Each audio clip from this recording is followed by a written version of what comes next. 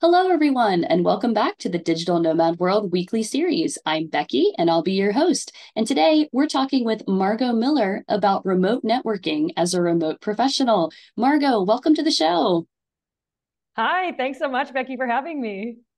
It's wonderful to see you here, Margaux, and I'm excited to share how we met and especially about remote networking, which we were not remote with it, but it leads a long way and it can really connect people. So excited to jump into this topic. But first of all, I want to talk about this term remote professional. You like to refer to yourself as a remote professional, and can you explain why? Yeah, absolutely. So I think a lot of times when people are working remotely, historically, there's a certain connotation that comes with that. Maybe they're not really that focused. Maybe they are just traveling and having fun and they're kind of working. And I think we've done a good job in the last few years of starting to combat that a little bit. But when people are moving from city to city or country to country and they're truly living this kind of exploratory, like nomadic lifestyle, then people tend to call them just a nomad, or a digital nomad. But I think still today, even with all the last few years, a digital nomad is often still brings up a connotation in people's mind of somebody who is quite young, junior in their career, or maybe they're like hopping around hostels or like, kind of crummy places to stay. They're just kind of making basic amount of money in order to go to the beach the rest of the time. We know, you and I, Becky, in this community here, that that's not true, right? That a lot of digital nomads have careers, have, very serious professional roles. And so for me, it's like I'm kind of trying to change that narrative a little bit. So when someone, I'm Canadian, but I'm currently in Prague for a while. And so when I meet someone, they kind of say, "What are you doing here? Or why?" I'll use, like you say, the term, "I'm a remote professional. I can work from anywhere. I have a great organization, a great job. And so therefore I'm here temporarily exploring the cultural aspects of this city. But I'm not of that world of, you know, living out of a backpack. Like I'm wearing a blazer right now for this interview, and I'm currently just a month in Prague. I have two blazers in my bag. Like I'm still, behaving like a professional as I am. I just happen to be doing it in a city that's not my own. And so for me to craft that narrative a little bit differently, I call it something a little different. And feel free, everyone use this term as much as you'd like, remote professional, if you feel like digital nomad doesn't quite give the connotation that you want. I love that. And yes, we are called Digital Nomad World. Everyone knows that watching this show. But I like Yeah. this. You can craft your own narrative, whatever you feel is representing you along your traveling journey, because that's really what it is. We're traveling and working. Go ahead and use it. And I think that's great. And I'm sure that it's commanding more respect from these people that are listening to your answer. So, yes, I love it. Yeah, it's very possible. There's some people have certain connotations and expectations. We know in this community that a digital nomad can mean a wide range of things. But I think for me, it feels like it brings certain opportunity. And I'm sure we'll talk about that. Yes, yes. And before we get any further, I just want to ask you about your background. How did you get started as a remote professional? Yes. I feel like I was very lucky in a way. I was always somebody who traveled a lot just personally. I enjoyed my vacations and I exploring the world, but I always did feel like constrained a little bit, feel as though I was constrained by kind of the regular in office lifestyle. But I didn't really know what was out there and available. And so when I was looking for a new role after my last one, which was an in person organization, it was early pandemic, which was actually kind of irrelevant to the story because what happened was it was early pandemic. I was looking for kind of what was my next career move, period. I didn't necessarily know what was so available to me in the remote world at the time. I knew I wanted more flexibility, but I didn't know what that necessarily looked like. And I found a dream job on LinkedIn, which is my current role. But I didn't even realize that it was fully remote. Like the description of the role itself was a dream job. And then when I kind of read the final piece of the job description, it happened to be a company that was fully remote. And so I'm looking into it. And sometimes with these companies, you think too, I didn't know much about them. I thought, is this fake? Is it truly an opportunity that I can do? Anyway, obviously, long story short, I ended up in that role. But there was like an intimidating piece to really moving remote because as someone who I'm working now for an American company, but I'm based in Canada and they have staff all over the world. And so people like me are not employees of the company. So I have a sole proprietorship. I had to open that up. I had to make sure I was getting paid properly. You have to figure out your taxes, which can be daunting when you're uncertain. You know, am I doing things correctly? Don't want to make sure that at the end of the year, you know, that I've saved enough money for that.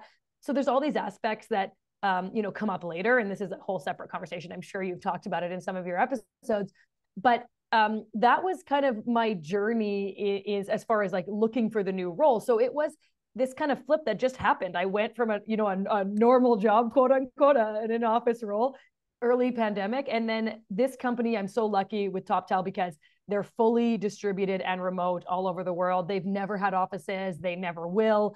And so they're set up like technologically so well. So I didn't have any kind of like burden of stepping into that remote world because it was a company that already knew how to do it really, really effectively.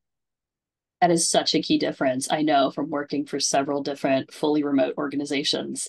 I'm glad you got into that first as the first transition from an in-office job. Yes, I feel spoiled a little bit, I think, after hearing other people's stories along the way, Becky. Yeah, well, I'm glad. I'm glad that you're thriving in this role. And we're going to talk a little bit about that later. But first, I want to focus on what I know is one of your passions, which is remote networking. So, what is remote networking?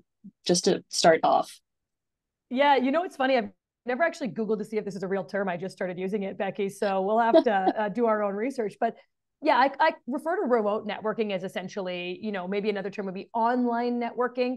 I don't mean like networking while you are remotely working somewhere, although that is why I'm doing it. But yeah, so essentially synonymously, we could say online networking.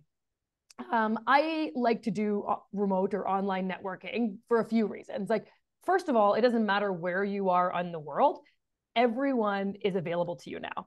Like, we just have such an interconnected society and world. People used to talk about, you know, 6 degrees of separation. I feel like the average person you want to reach now is maybe 2 degrees. Especially because you have tools like LinkedIn where you can literally see how many degrees away they are of you, right? So if I didn't know you, Becky, and I looked up your name on LinkedIn, it could say like, you know, 3rd degree connection, meaning like there's 2 other people in my net. Like I reach one person who reaches one person who reaches you, right? And so, and you can literally see that, maybe not the exact path of people on LinkedIn, but you can get that insight. And so if you want something, if you want to communicate with someone, it's so much more accessible than it used to be. So regardless of whether you're a digital nomad or not, do online networking, do remote networking, be brave. There's so much benefit from it. And we'll talk about that. But as far as tips for kind of doing it effectively, or like why I'm trying to do it in these effective ways, you know, there's a lot in that question. I think that I use online networking in order to then build deeper or faster in-person connections when I am traveling somewhere. So really big advantage is you send messages in advance online. So, hey, Becky, I'm coming to your city. I have a connection to you in some way. So really key point, find common ground between you and that person. It's going to be a lot more impact, and then have like a clear call to action. So it'd be a lot more impactful for me to say, hey, Becky, you and I both are podcasters. I'm coming to your city. I would love to have a coffee with you, you know, learn about your city, learn about where you record, how you podcast. I just think we're like-minded. I'm going to be there for a month. This is my most free week. You know, do you happen to be around? I'm happy to come anywhere and meet you. So you've had like a really clear question. Like, I'd like to have coffee. This is the week. Are you open to meet me? And then leaving flexibility for them to, you know, not feel like it's too precise, but you found common ground around podcasting. So the person actually knows why they would care to talk to you and take time out of their busy schedule to come have a coffee with you.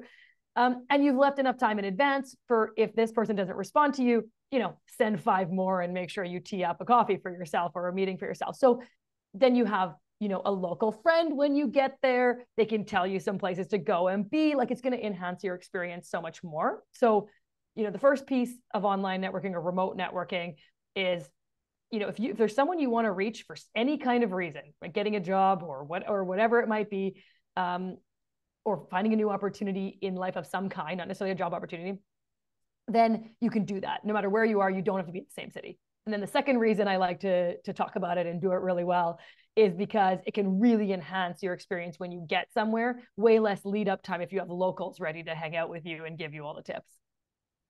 I really love this. And I would love to even put this into more perspective. Like if you could share a few successful examples that you have experienced with this. Definitely. So, I mean, the first is my current role. So when I found that role on LinkedIn, so this is years ago now, but I would probably not have even been in the pile. I was from a small city in Canada. They hire all over the world. They get 1,000 applicants for roles like mine. The shortlisting of the system, I probably wouldn't, well, I would not have been even in the pile, Becky, because even though, clearly I had the experience and ability, I am in the role now. But there's just, when you get 1,000 resumes, companies have to shortlist in some way, right? And I don't think I would have had the keywords necessary to kind of get into that pile. So I sent a message on LinkedIn because the posting had the hiring kind of team listed on it. And what I didn't know was the message I sent was to who would end up being my future boss. And I sent a message to her and said, kind of concisely, hi, I believe I'm a fit for this role. I've just applied. Would love to have 15 minutes of your time to understand how you've enjoyed the organization and where you see kind of the direction of this going, something along those lines. I made it about them because people prefer to talk about themselves than they do you. So you saying, I'm the best. Can I tell you why I'm the best? The person's kind of going to go, yeah, there's 1,000 of you. Like, are you? I don't know. I don't have time to look at this, right? But sometimes when you're asking people to talk about their own experience, they're more likely. So that's a real hot tip in here, no matter what you're using it for. But anyway, so that's a long story short here. My current role, I got that meeting, I got put in the pile. Then I still had to go through the whole process myself, but that person put me in that pile.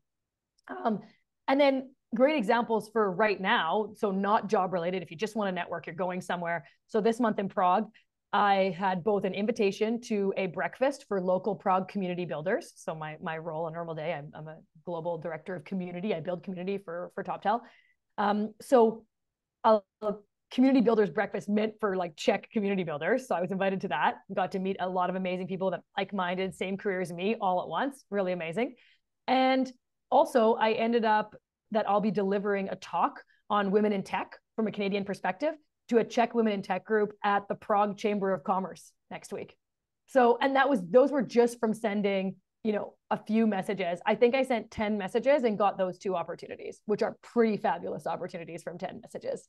So huge, easy examples there of why you should do this. That is incredible. I'm so glad you've shared this with us. When you reached out to those 10 and sent those 10 messages, did you have mutual connections? Like you said, did you start with or was it more a business minded thing? Like, hey, we're both in charge of community, or we reach out. How did you do that? That's a great question. So for the first one, I had a connection to someone. So it was a community building kind of person who I knew was connected to this event. And I had kind of met them through a community of community builders. And so I had that kind of pre-connection. But then once I got the invitation, I didn't mention this, but I took it a step further and I reached out to the organizers of the event and said, hey, my friend so-and-so has referred me to your event. I already have a ticket. Just wanted to say hello. If you're around earlier, would love to meet for coffee before the event or come early, and kind of say hi. That might not be the best tactic depending on the event. People might be busy right before. But leading up to it, if you have a few days, then you could meet the event organizers. Now when you go, you're in with not only your referral but the organizers. So there's all these things that you can do that are quite simple, because you have all that information. You can see the event, you can see the organizers, you've already been invited, you have an in because your friend told you. So yeah, all that amazing. And then the second one, for the 10 messages there that I sent, I was looking for an opportunity in women in tech. And I do emceeing and hosting and moderating. And so I was looking for an opportunity to potentially use those skills for an event while I was in Prague, because I really love doing that. It also opens you up to an amazing community when you're the one on stage. And so in those messages, I had find that common ground that I talked about and a clear call to action. I saw an event around women in tech. It was the day before I was arriving. So I thought, oh, too bad. But I had a bunch of people listed who were the speakers, the organizers, all this stuff. So that's where I started reaching out. So I picked those people and said, hi, I'm so I'm remiss to be missing your event. I'm arriving in town right after. That said, I'm a woman in tech. Here's my experience. I often speak on this. I often MC and moderate. If you could use those skills while I'm in town, here's my dates. Or if not, I'd love to just know if you have any other events that I didn't see online yet, because I'd love to be involved in your community while I'm in town. So you're not like pressuring too much. It's not just about hiring you. You're saying I care in a broader sense. And that brought me this wonderful opportunity to be speaking to the Prague Chamber of Commerce. It's incredible. And something tells me not a lot of people are doing this right now, because if you're asking to meet for coffee or all these things, if a lot of people are doing the same, you might be getting more no's. But the fact that you're able to get in there and it's really targeted and you can have coffee, and it's so important to do these face-to-face things, even though we're talking about online networking. It's Yeah, something, yeah, it's powerful. So I think this is such valuable information. And I'm absolutely. wondering, if have you already given the talk on women in tech to the I have to not. I have not yet. Okay. Yeah, it's coming up. Because I'm always curious too, and maybe you can speak to a previous experience you've had. Like when you reach out, when you do these talks, what can it lead to after? That is a fabulous question, Becky. And I think the world is your oyster. I have one example of this is a friendship example. So it's not even a work example necessarily, but one of my best friends is someone who reached out to me on LinkedIn only a few years ago, like as an adult friendship, and was moving back to the city that I lived in. She hadn't lived there in 15 years. And she wrote me on LinkedIn and said, "Hi, you seem very active in this city in Canada that we're in. I'm just moving back and would love to be able to connect with people like you, kind of re-get the lay of the land and just maybe connect with you because you look great." Kind of to her, in her opinion, right? She thought I looked really engaged in the community, very aware of my city and what was happening. So brilliant for her, right? I'm going to reach out to someone who looks super involved in the city and knows what's going on. So smart tactic, but now she's one of my best friends. And we've been, different places in the world together, and we go to all kinds of amazing business events together because we are like-minded in that way. And she's got a very powerful LinkedIn as well. So it's amazing what you can achieve from something. And then something like the Prague Chamber of Commerce kind of event or the Women in Tech event.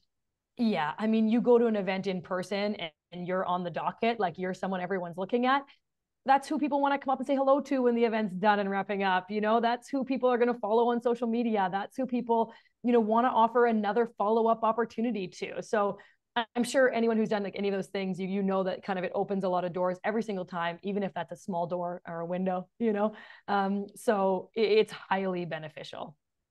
I'm also thinking, like, if I had been looking at your resume for a future job and I saw that you gave a talk in Prague for women in tech, the Prague Chamber of Commerce, I would say, how does she know these people? How did she make these connections? She must be someone really special. But Yeah. truthfully, you just were going to Prague for a month. You reached out to these people and suddenly you're on stage. There's photos of you doing it. There's social media, Yeah. like you said.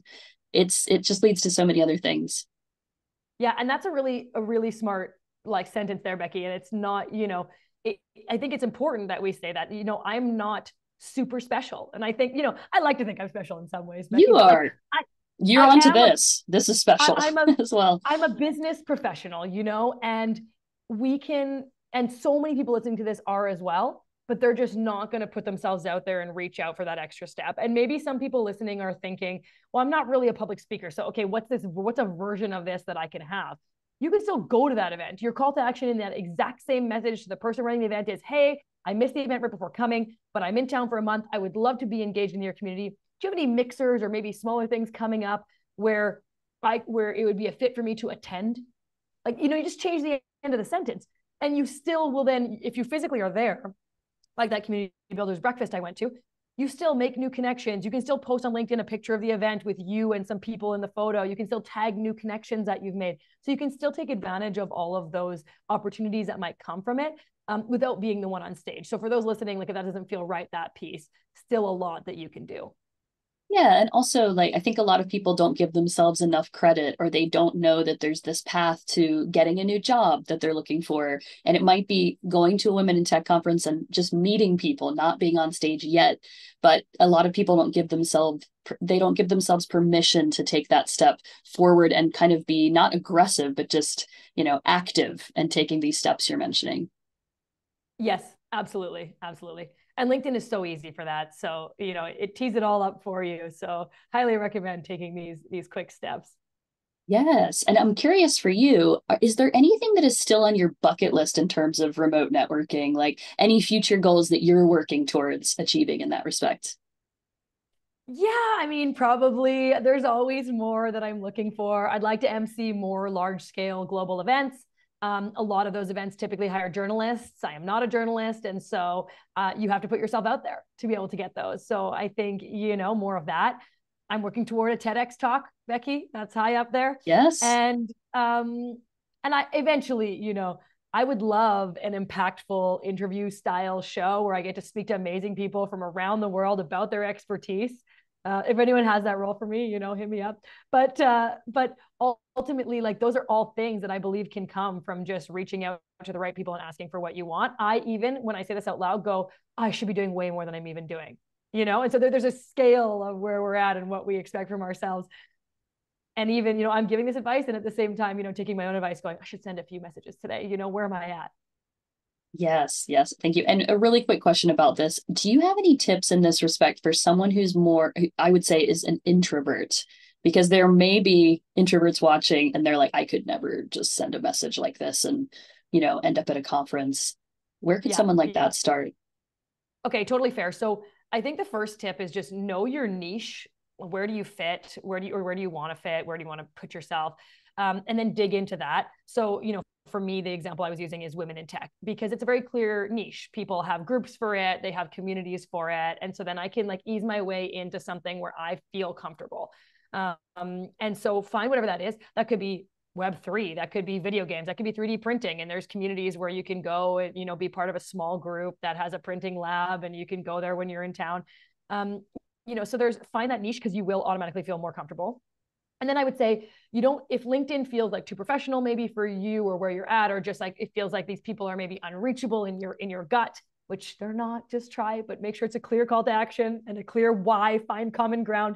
The reason people don't respond to you and you get that rejection feeling, it's because you didn't actually do your research to make a clear reason why. I get messages all the time, Becky, of people like, hey, I'd love to be connected to you because, we're similar. I just accept it or don't accept it, but you didn't ask me a question. You didn't ask me to say anything back. You didn't ask for anything. You didn't make a clear reason why we're connected. So, okay, thank you. But there's no response that I'm going to give because you didn't actually ask anything. And so that's a really common mistake. But the other thing introverts can do, use Facebook, use meetup.com. In many countries, those are still really great places to find local events. You can search by category or keyword. So again, finding something that does feel more comfortable for you.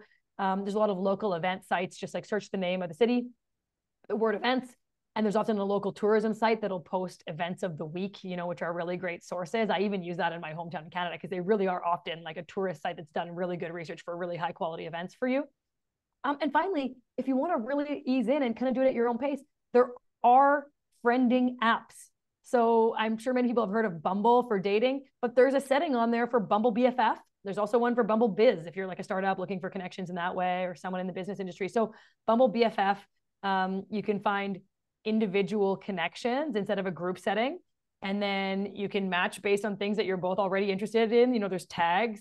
One of my tags, for example, is career focused. I like other people that are career focused, but there's soccer, there's again, gaming or whatever. And then you can connect on those things. And so that might be a good one. And there's probably other versions of friending apps that are amazing out there. So sorry for all those I haven't named. Thank you. No, that is such valuable information. I just wanted to cover the whole spectrum. I also wanted to ask you, while I've got you here and you are the head of community. So as you said, you work for a large remote professional organization and you're building community. What are some best practices or tips to try to build community online for a larger organization? How do you keep remote coworkers connected and motivated? Yeah, it's such a big question, and we could cover this, in an hour-long show together. But yeah, exactly. Some quick hits are know what your community wants, know what your cult, if it's a team or a community of members, know what they want. So pay attention, ask them, do they want a big online hackathon, or do they want to just have a speed networking one-on-one kind of? There's an app in Slack called Donut app is kind of a good one for basic one-on-one networking like that. But so first you have to know, but then if you are moving forward already and you have all these things and you just really want people to engage with them, one of the big community principles that we talk about often is having clear opportunities, very obvious, and that everyone is aligned on the goal. So the shared identity is really important of this group or this community. If you're just kind of a bunch of random people and no one, there's no clear identity, it's going to be really hard for you.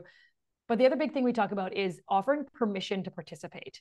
So often we put an event out there and we're like, here's an event, sign up.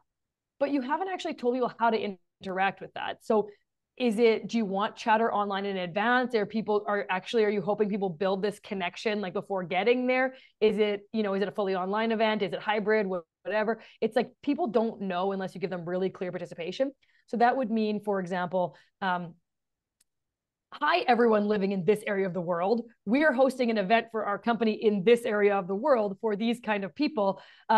We really hope you can make it in advance. Why don't you quickly answer, are you coming? What's your favorite, food in that country, whatever, something related to the event. Maybe you're going bowling, like when's the last time you went bowling, whatever it is. We want to hear from every single person who's coming. Please post in this channel. That way, you've told them very clearly how you want them to engage, and you've given them open permission. You've said, if you're this, please write. We want you to. If it's just kind of a soft thing like, hey, tell us if you're coming, people go like, do I tell them? Is it, or maybe I just register. They probably just mean I register. If you don't know, you don't know. And it seems so obvious, but it's so often missed, especially in remote environments, to be really kind of like clear on what are the boundaries, who do I want in here, and then make them feel so comfortable and offer them that permission and how they should participate. So that goes a long, long way. And then the other like big tip I'll say is really offer truly remote opportunities.